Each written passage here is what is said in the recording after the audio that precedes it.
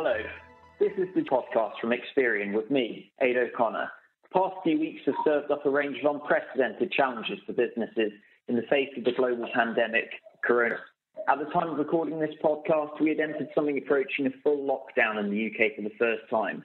What this means is that for the vast majority of the workforce, they must now log in from home, while many premises, including bars, restaurants and retailers, have been ordered to close. Manufacturing plants and construction sites are also severely disrupted if they're working at. This podcast is the first in our series, where we will provide clear advice, calling out the help available and the practical steps businesses can take to protect themselves and put their business in a stronger position. First on the agenda is funding. The Chancellor, Rishi Sunak, has launched the Coronavirus Business Interruption Loan Scheme, or CBILS, designed to help businesses through this period when income is taking a severe blow. Joining me on the phone today to discuss how and which businesses can access the scheme is Katrin Herrling, CEO and co-founder of Funding Xchange, and also James McGarva, Managing Director of Business Information Services at Experian. James, if I could start with you. I mentioned the government's Coronavirus Business Interruption Loan Scheme. What can you tell me about the funding that's been made available through it? Hi, Ed. So the government have announced just recently about the CBILS scheme. It's intended to support small businesses, so really recognising that the small business is the beating heartbeat of the UK economy, and really trying to support them through this crisis and ensure that they can get the funding necessary to survive. And there's a few factors around that scheme that they've set up. So basically, it's a facility whereby the government will underwrite loans up to a value of £5 million. And actually, for those loans, they will put an 80% guarantee on it, and they will cover the interest and fees around those loans. However, the really important thing to understand is that for the small businesses who want to get access to this, they actually go through their regular lenders. For small businesses to get access to this funding is simply that they would apply to their lenders as they would under normal circumstances. But where those lenders are unable to guarantee those loans or struggling to provide that facility to them, then actually they can use the CBILS scheme effectively as a supporting mechanism to provide those guarantees and ensure that those businesses that would otherwise have probably not been able to get access to funding can still get that loan and move forwards. It's worth saying though that there are 40 lenders who are accredited to provide this. From a small business perspective, it can be to understand where they go, which of those they should approach, how they should tackle that.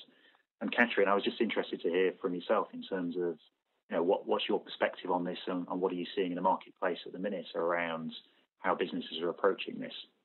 Yeah, James, I think it is a really uncertain time for businesses. I think we're all how this crisis is actually going to unfold. And as a small business owner myself, I think we wake up and we want to protect the people we work with and the businesses we run.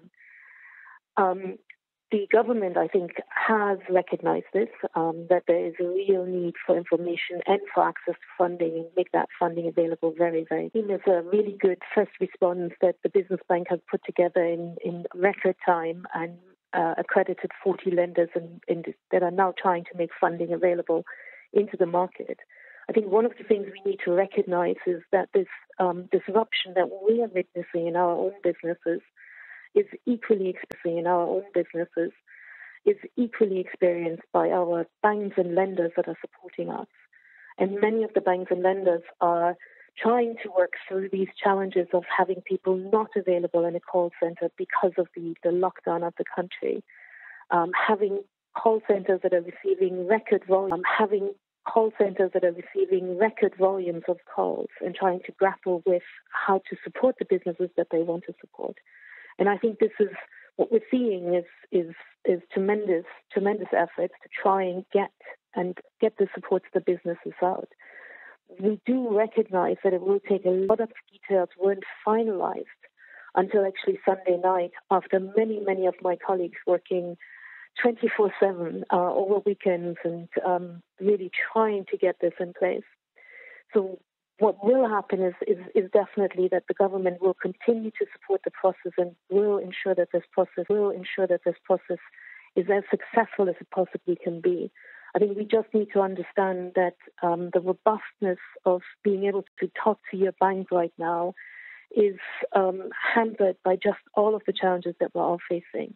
So what we're recommending to businesses that are needing to talk to their lenders is really to use digital ways of communicating and self-help in terms of applying for funding where at all possible, because you're there reducing the strain on these call centers and individuals that are already experiencing more volume than they can possibly deal with in the very, very, very short term. So where we can help as business owners, and where Funding Xchange can also help, is trying to just direct customers to those lenders who are most likely to be able to help and fund them. And I think you made a really important point there, James, around the eligibility for customers. The eligibility is at once for those businesses that have been disrupted by this crisis, and to support them through the adjustments that they're making now. But the eligibility has been devolved, and the credit assessment is still being devolved to the individual lenders. So businesses that are seeking to access finance through the scheme, as you said, James, have to access the scheme through those lenders.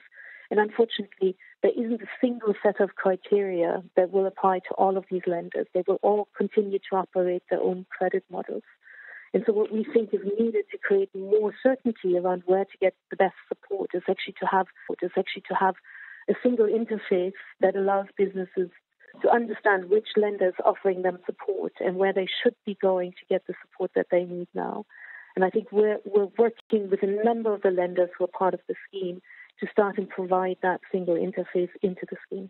Katrin, if I'm a business listening that is best to approach, is it my usual bank or another source? The reality is that the big members of the scheme who will be delivering a large share of the support that the businesses are looking for are the big banks. They are still serving a large proportion of the business community, particularly the media businesses.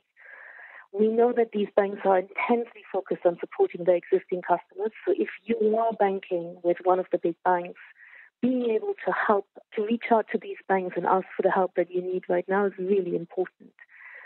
We do know about the challenges of getting in touch. So using, digital means of connecting to them or applying for credit is the best route in.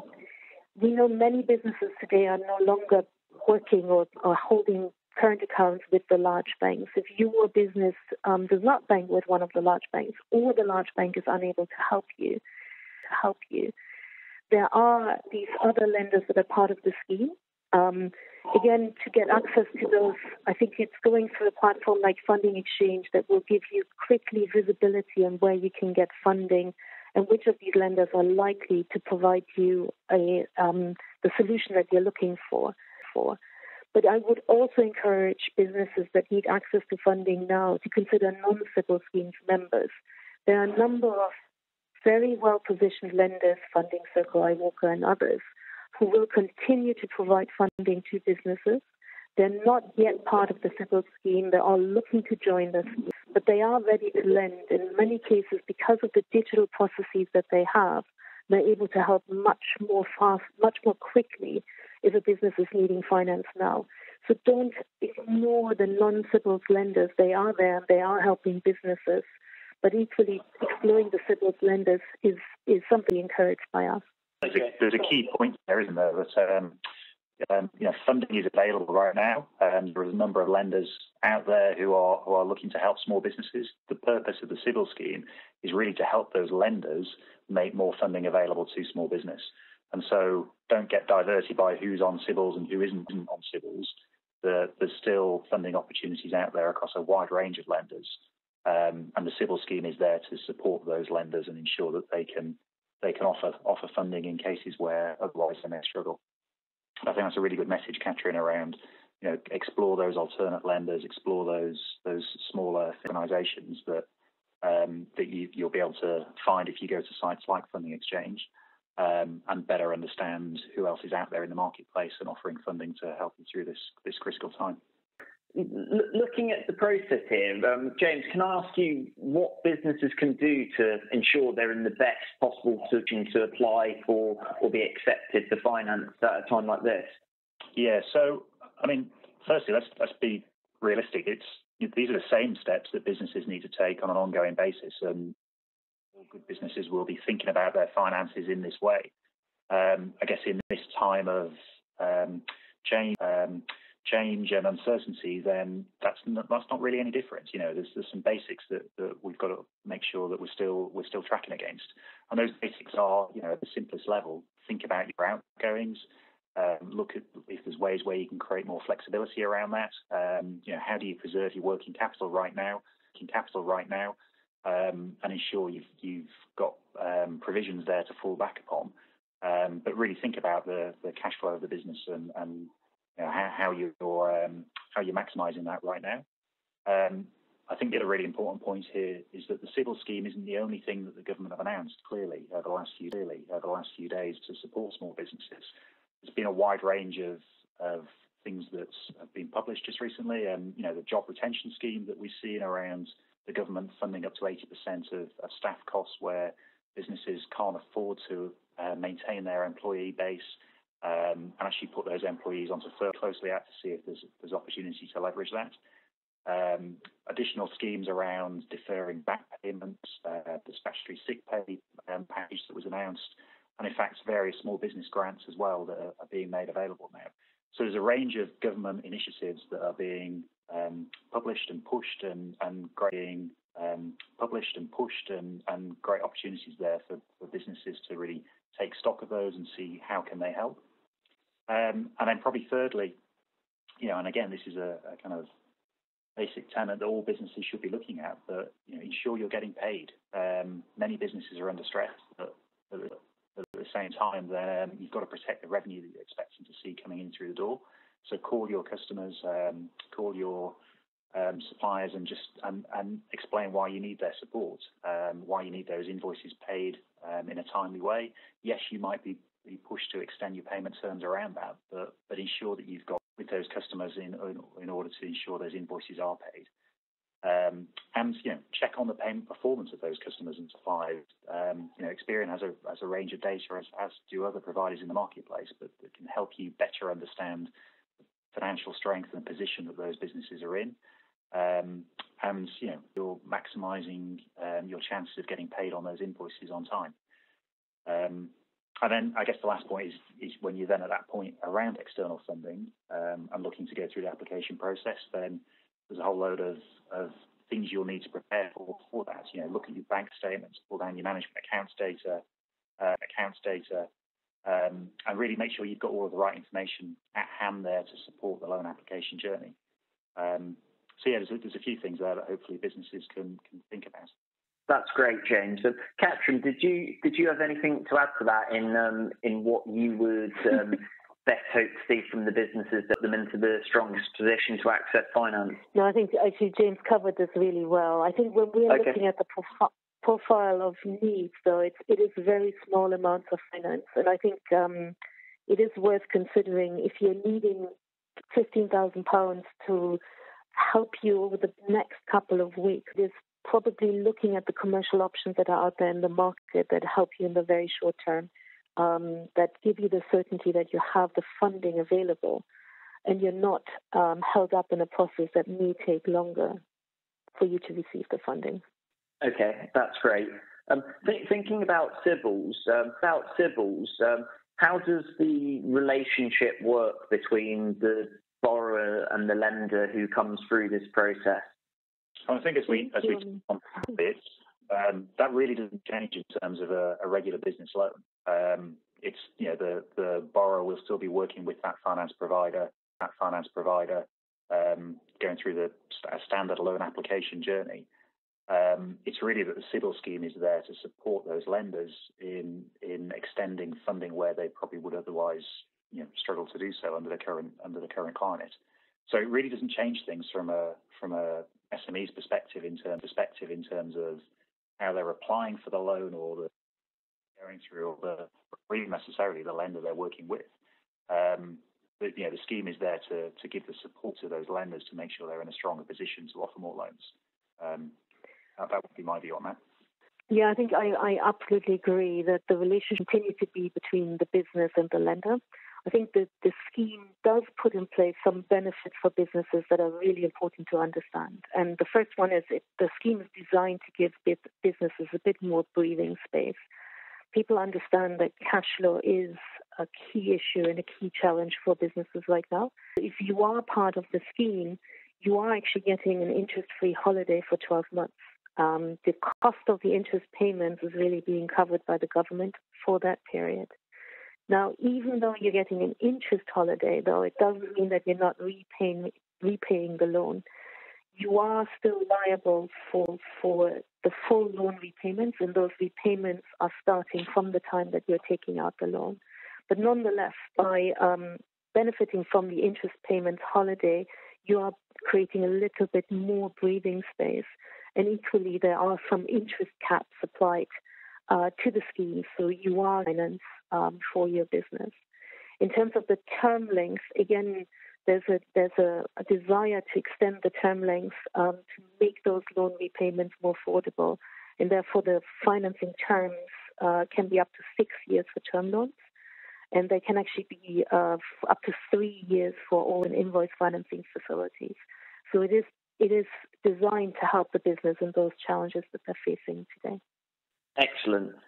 Is there anything else from a funding perspective that you think that the business that's really struggling to get to grips with the situation should be considering as first steps? Yeah. So I think James gave us a really good overview of all of the things that businesses can do now to put themselves into a stronger position. And I think as a business owner myself, I want to feel that I'm in control of some of the things that I can actually do to create a better position for my business and my employees. And so I would focus very clearly on creating a list of things that I can do right now that are giving me more runway in terms of being able to pay my employees and being able to stay in business, that are things that I can control. I can't control necessarily whether I'm going to be approved for a loan or not. I can prepare that loan application, but I can certainly look at my cash flow and make choices around what I will be paying for in the future in terms of what are services that I really require and where do I have the opportunity actually to create more flexibility for myself and my business. And I think it's that sense of control that often is something that gives business owners a little bit more comfort that they're facing into a future that's becoming just a tiny bit less uncertain. And I think from an emotional perspective, I feel having a list and knowing exactly what I can do today and how I'm going to help the business is really important. One of the things we've done at Funding Xchange is that we have thought about what we want the company to look like after the crisis. And that has helped us as a team actually come together with a really clear vision as to what we want to do through the crisis to help other businesses, but also to build a business that we're really proud of. And having that positive vision, I mean, that is what's inspiring our team and us on a daily basis to work really, really hard. And I'm hoping that some of the businesses that are facing into this crisis can also look beyond the next few months and actually start communicating that vision to employees and other stakeholders. Yeah, I was just going to, back up what Katrin just said there. I think these are really uncertain times for all of us, both in our home lives, in our work lives, in business more generally. And I think there's a key message there around controlling the controllables. We're not in control. There are things that we have in our control completely, and we need to stay on top of those. And there will be tough decisions that the business owners have to make, but look to the future and make those informed with the right information. Stay abreast of the changing landscape. There's new schemes coming out left, right, and centre. The things are changing by the day at the minute. But make sure you're in control of your own destiny to a degree by staying abreast of that and as I say, keep control of the controllables. Really, really good advice there, I think, Katrin. That's all we've got time for on this podcast. If you've listened and found it useful, please do share it with the companies in your networks who may be helped by it. Thanks to our guests, Katrin Herrling, CEO and founder of Funding Xchange, and James McGarva, Managing Director of Business Information Services at Experian. Take care and goodbye for now.